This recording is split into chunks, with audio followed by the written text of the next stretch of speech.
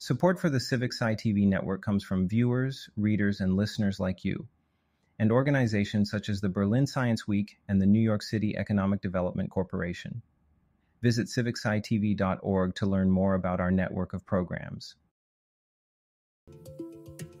Mapping the global landscape of civic science by dissecting new insights from researchers, practitioners, and leaders in academia, government, for-profit, and non-profit organizations.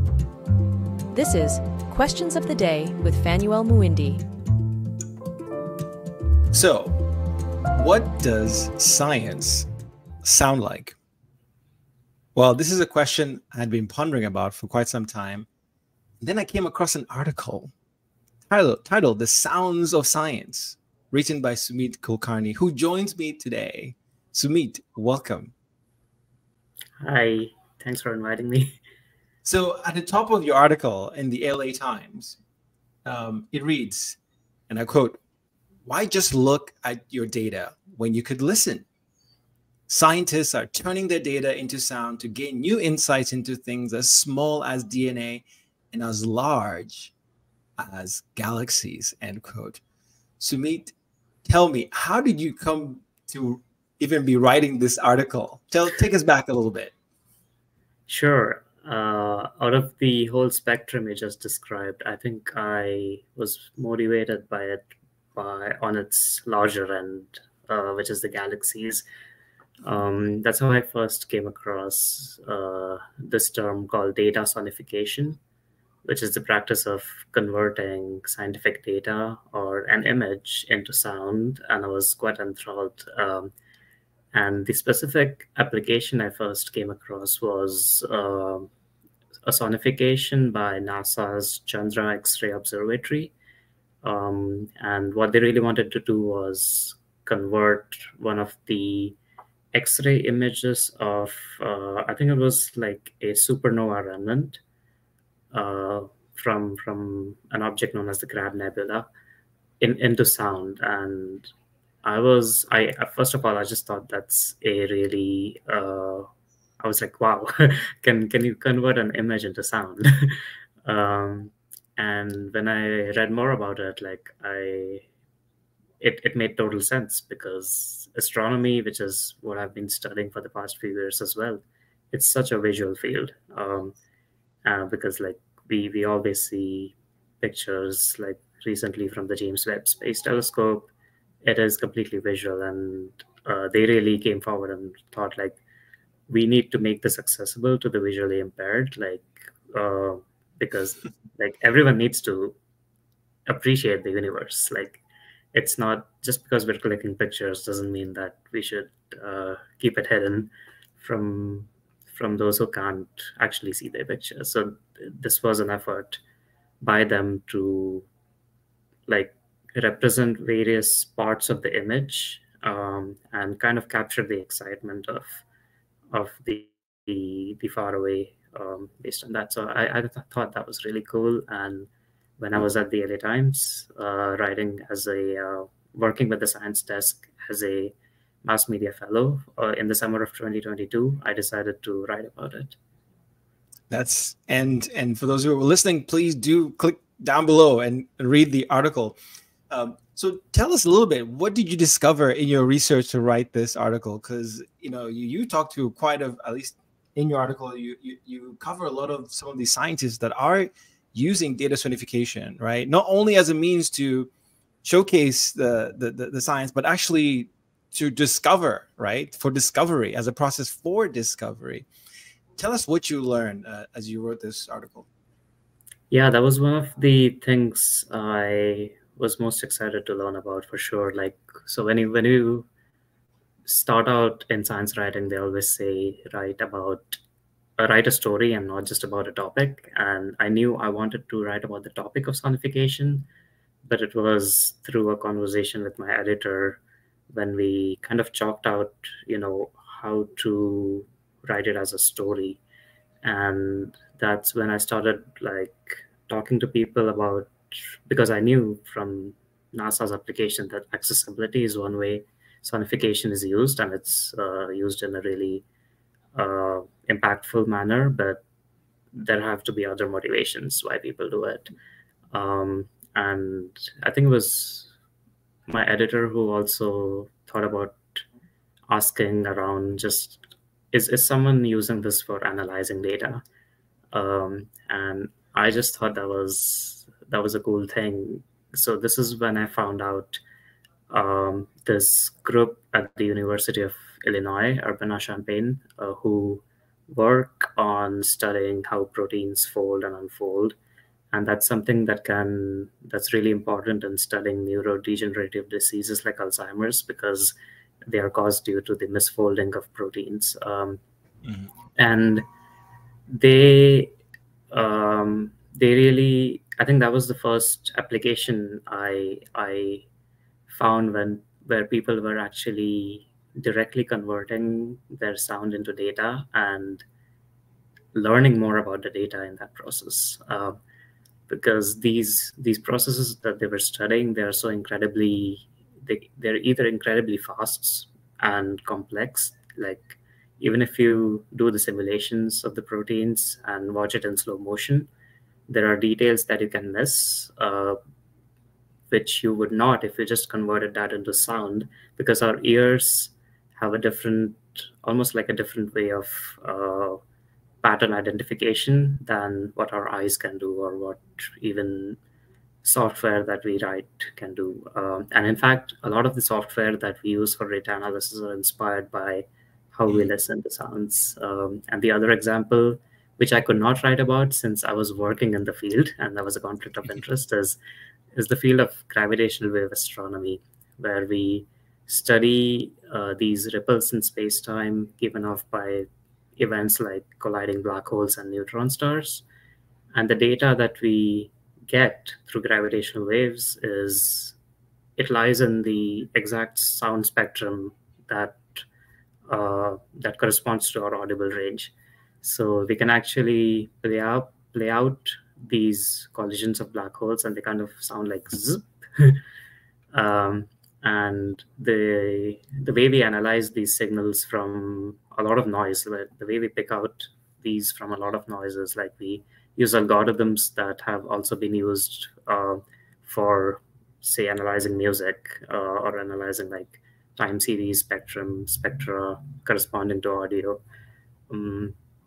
So that was like the second thing I found about. So there's accessibility, there's like how you can actually do data analysis using sound. And then the third thing was I found people who were just doing it because they wanted to produce music.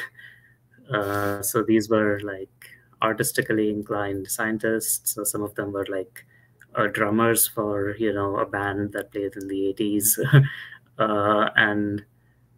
And they just wanted, they saw beauty in their data.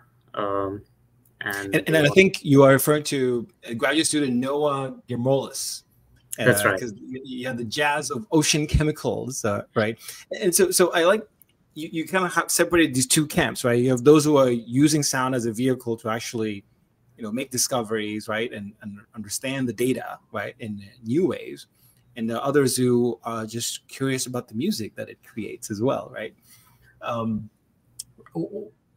Is there, where I know this is still an early field, people were been doing this for quite some time. Is there one camp that is doing more than the other? Like, is there sort of more of the music side or more of the data side? I would say there are more people possibly doing on the music side. I see. Because few people consider sonification as an option to, or explore it as an option to do data analysis. I think it's not widely known, and that is something maybe, if more people learn about the story, they might think about ways to incorporate it into their own research. Whereas on the music side, I think it's just people who sort of see it as a hobby, see it as an extension of their work, what they do in the lab, and maybe try to find new inspiration through the music. Could it be used, do you think, on the music side as a vehicle for public engagement? Absolutely. I think it's one of the best ways you can, just, play a sound that's kind of out of the pop music or out of the ordinary, and then get people hooked onto asking questions like, okay, what is this exactly? And you can tell them, oh, this is actually my DNA, or one gene that's been encoded from my own body, and how cool is that, right? So it's something I think that can be used very effectively in public engagement. The other thing also is like, if you think about community science initiatives, there are a lot of these which demand the user to, maybe have an app or do some visual data analysis, and that's great. But if you think about like why people want to take part in these initiatives, it could be that they are just motivated by that particular area of science. Like I would personally spend a lot of time, identifying or classifying galaxies, for example. But as someone who also spends a lot of time at their computer, you want other avenues to be spending that time. So if I get a chance to do that kind of exercise through audio instead, I think that would be another way to contribute to science, and at the same time not doing something like not staring at the screen for a long time. So I think there are ways in which you can creatively like catch on to people's attention. Yeah, and since its publication, so you published this back in February 2023. Can you share what was the response? Like, what kinds of responses did you get from people, if any? Yeah, I've had to term it. I think people were just like, "Oh, this is cool. This is something that I hadn't seen before." A lot of, I think, let me try to. Yeah, it was largely like positive and largely about like how cool it is. If I had to, encapsulate this in a few words. Yeah, because it's not new. It's just not well known, right? And it's not done in volumes where, for example, we're not having concerts, right, of sounds of science.